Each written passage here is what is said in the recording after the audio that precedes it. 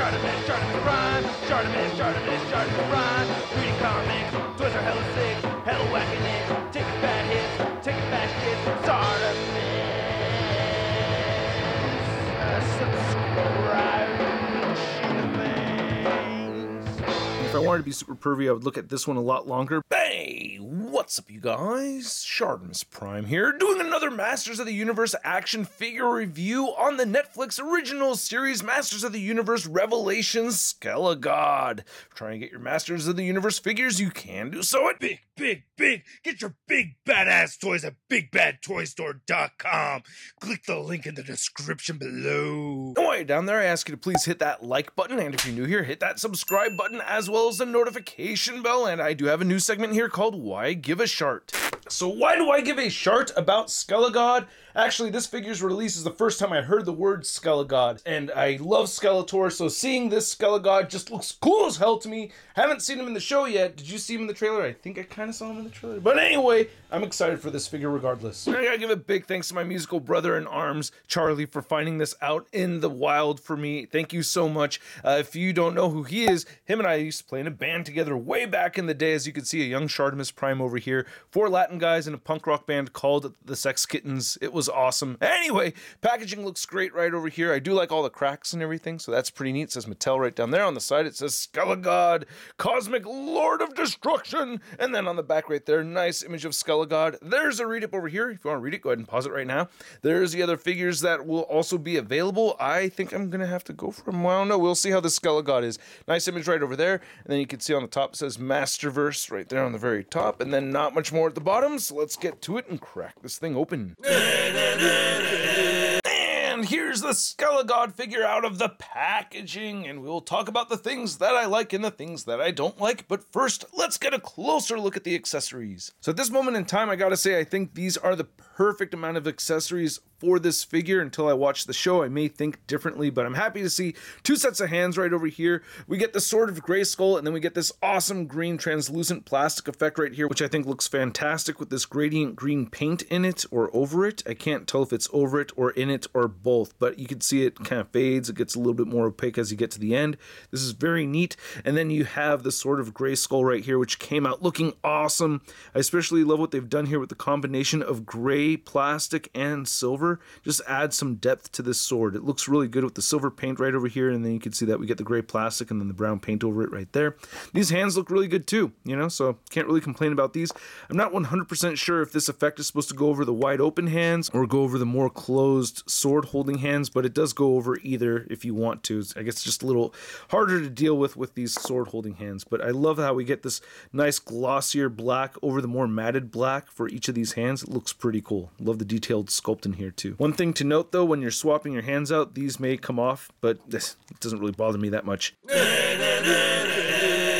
This head sculpt looks freaking sick. Now Skeletor, again, you know, one of my favorite, or probably my favorite character from Masters of the Universe. So seeing this version right over here looks really neat to me. Very interested in it. I like how they have these little tiny white dots right there for the pupils, the dry brushing over the skull and bone section right over there, or it's skull and bone, same thing right there. Nice looking teeth. I like that there's a hint of metallic purple right here to these horns. The silver right there on the crown looks really good. I just really love this sculpted work right here, man. It looks so freaking awesome. Love the translucent green over there. It really adds a lot if you have some, you know, green tinted lighting in it and stuff. It just adds so much fun to this figure, man. It looks so badass.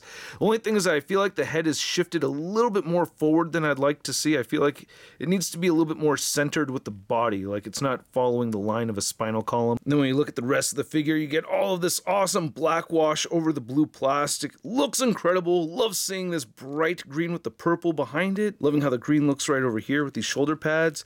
This stuff moves around. It's, you know, very pliable material. And I love that we get pinless elbows and pinless knees on this figure. I mean, this is really one of the dopest figures I've actually ever seen from Mattel. So I'm really stoked about this. Really a lot of cool stuff right here.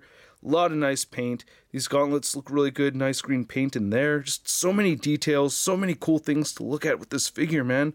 Really liking the musculature. The sculpt on this throughout is just really dope. And then we get the dope soft goods. We get 3 layers right over here on the cape. So you can see we get this one right here, and then you get this one in the middle, and it has these plastic pieces attached to it and everything. So that looks really good. I like how it kind of weighs things down, and then you get this outer cape piece right here with the lighter purple and everything. So that's really dope. Then looking at the back, they still have that paint detail going throughout and everything. You can see loincloth. That has some purple over it, even on the back of the figure. Right here on the front, looking really good. Love how these pinless knees look. Man, it's just a dope-ass looking figure. Love that gunmetal gray right there. It's more of a silver than gunmetal gray, I guess, for the knee pads. A little bit of scuffage from him falling over. I'll get into the articulation in just a moment because I do have some gripes with that. But anyway, you can see the Skelegod toes, not looking too bad.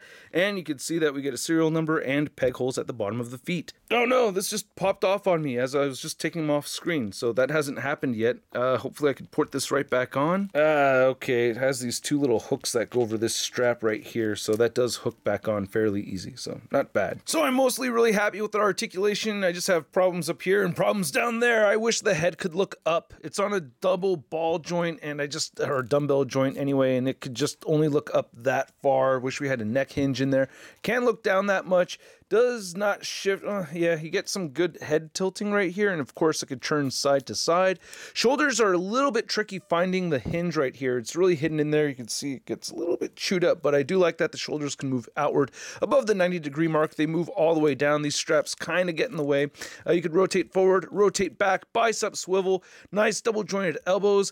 All of the double jointed elbows and knees are a bit on the stiff side because of all that added paint. I don't mind that because I'm happy to have the paint, so you do have to break them in. All the wrists turn side to side and hinge up and down. You get a decent diaphragm joint here that twists just a little bit. It does crunch forward and it does move back some, and it does have some decent pivoting right here. And then you get a waist cut on top of it. That makes me happy. You get that combination. Hips move outward very far. You can't get the legs kicking forward that much. Back a tiny bit. You get an upper thigh cut. Then you get the double jointed knees again. You got to work those joints, but yeah, nice double jointed knees right there. And then these calves on this side right here, this was pretty stuck for me, but you know, use a hair dryer, loosen it up. You get rotation at the calf. Ankles move down. They do move up. He does have ankle pivot, but I gotta tell you, man, yeah, the ankles on this figure are a lot more loose than I'd like. Maybe they're just a bit too thin for the size of the figure, so if they added just a little bit more plastic here, it would be easier for him to stand. But as you saw at the beginning and you'll see at the end of this video, he can stand on his own on a rotating base without falling over.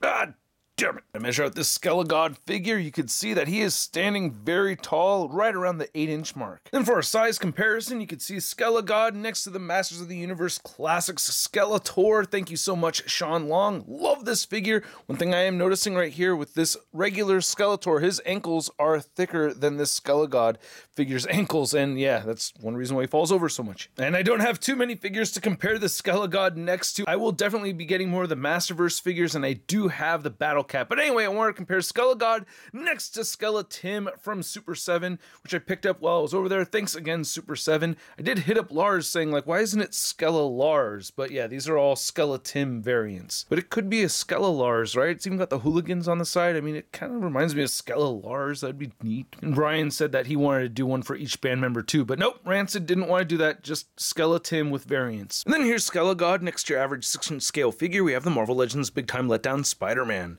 Hey, I heard you can make green farts. Psst, so can I. Hey, on the count of 3. Ready? 1, 2... Ah! So I hope you guys enjoyed this video. If you did, please don't forget to show some love to the channel by hitting that like button. And if you're new here, hit that subscribe button as well as a notification bell. And a big extra thanks to all these people that support this content via membership and the Tron. If you're interested for the bonus content, check it out. Link below.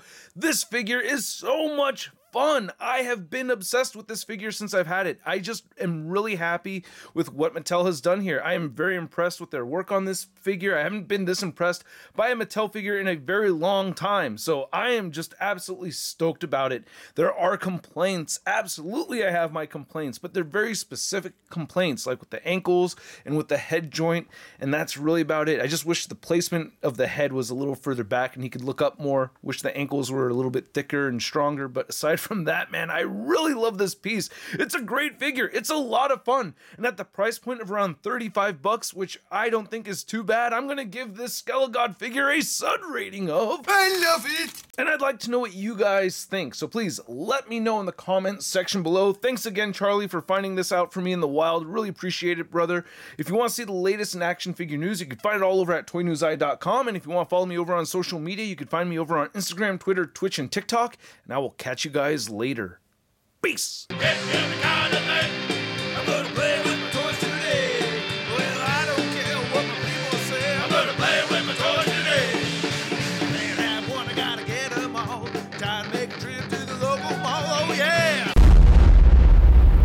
That's crispy.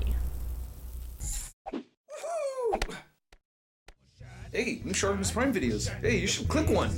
Yeah, click on one of them. Or subscribe if you haven't. Your